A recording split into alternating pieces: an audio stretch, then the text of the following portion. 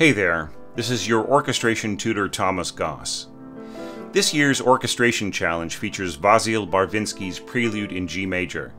It's going to be fantastic to see all the entries from our community celebrating the work of this long-neglected Ukrainian composer.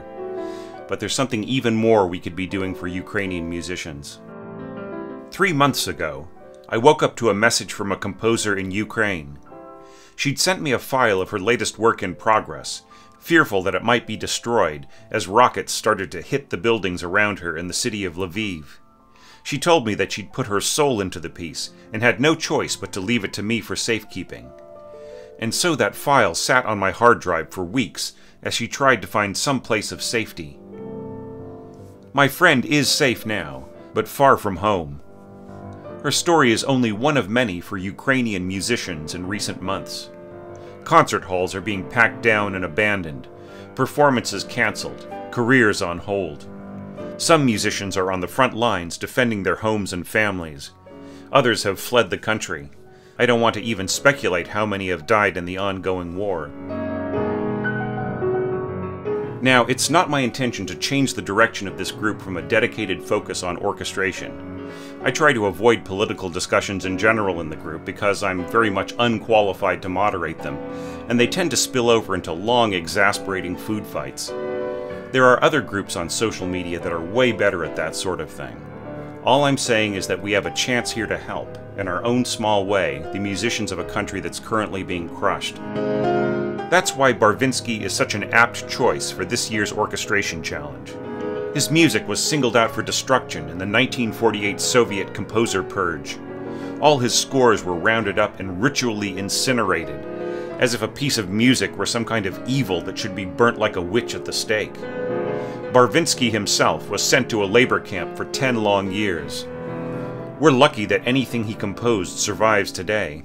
It all feels so senseless, just like what's happening now in Ukraine. Meanwhile, in today's version of reality, all the other craziness of daily events has rushed in since February and put Ukraine on the back page. Our lives seem scarier today, with violent lunatics, rampant inflation, human rights treated as a political football, and all the other things that wind us up and try to tell us that we're not safe. But still the war goes on in Ukraine, and still their musicians are under the gun or cut loose from their homes. I can't tell anyone else what to do, but I know what I'm going to do personally. I'm going to try to help these people. And I invite anyone watching to do the same, whether you're entering the orchestration challenge or not. There are some great charities out there to which one can donate to help Ukraine. The one that channels aid specifically to Ukrainian musicians is the Special Relief Fund set up by the Batiashvili Foundation. This fund directly assists orchestral musicians, whether they've fled the country or remain to struggle on. Recipients are identified through networks of musicians and employment records.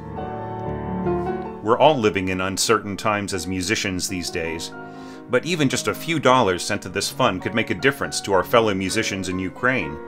Wouldn't it be great if everyone involved in this orchestration challenge sent at least a small donation to the relief fund? Then we'd know we were making a difference, instead of just sitting here biting our nails. But there's no obligation as far as the orchestration challenge is concerned. You can donate or not, it doesn't matter. I'm not counting donations to see who helped or who didn't. That makes no difference to me. But as far as Patreon is concerned, for the next 2 months I'll be donating a portion of the support funds I get there.